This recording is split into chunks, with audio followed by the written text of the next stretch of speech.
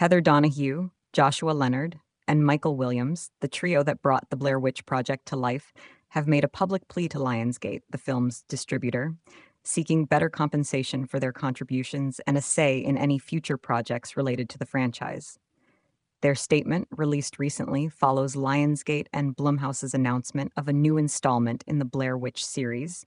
The actors express concern over the lack of consultation regarding this new project, emphasizing their desire for fair treatment and acknowledgement of their involvement. Leonard, in particular, voiced his disappointment over the lack of communication regarding the revival of the franchise.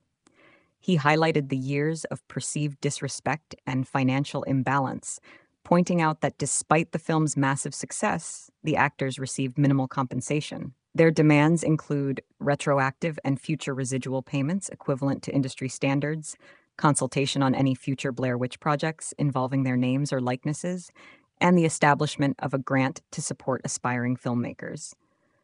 The actors' grievances stem from the 1999 film's immense profitability, contrasting sharply with their modest compensation at the time. They stress the importance of fair compensation and recognition for their integral role in shaping the franchise's success. In a separate statement, the original filmmakers expressed support for the actors, acknowledging their significant contributions to the Blair Witch legacy. They underscored the actors' enduring association with the franchise and advocated for their rightful recognition and celebration. The actors' demands reflect a broader conversation within the entertainment industry about fair compensation, creative ownership, and the treatment of talent.